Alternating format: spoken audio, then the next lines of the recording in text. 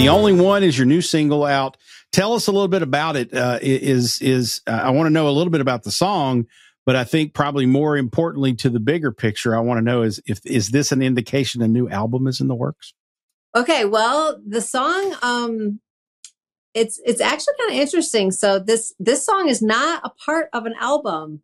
I actually went into the studio in November and I recorded 4 new singles, with the idea that I would be dropping these singles throughout this year, putting them on an EP or like a single and a B-side. And then in the background, working on a brand new record to be released next year. So it's kind of like dropping little bits of, breadcrumbs leading up to a totally different set of songs. So that's what so The Only One is the first single that's dropping this year. The next one is actually May 10th. So coming up soon. Yeah. Yeah. It might actually already be out by the time this airs, but that's great. So yes, that's just gives people more reason to subscribe to you on Spotify, which is awesome. Yes, that's right. So tell us a little bit more about The Only One. We just heard a little clip of it, but tell us about the genesis of the song. Okay. Well, I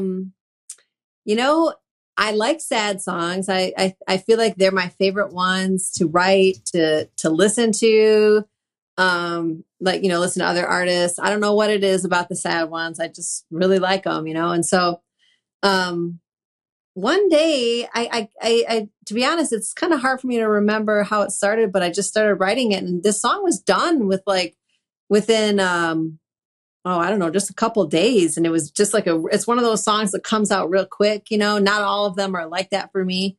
A lot of times they come out like very slowly and I work on it for a long time. This one came out real quick.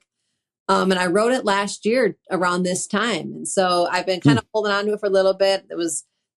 I thought, this would be a really good first single to release. It's got like an interesting sound compared to some of the other singles. And so I don't know, I thought it'd make a good splash, And so I recorded that one with the first group of singles and, it's kind of cool. I have like my regular band on it.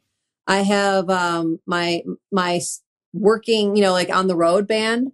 All of them are on it, plus another person who plays steel, who's also toured with me on the road. So we all kind of, it was a nice group effort.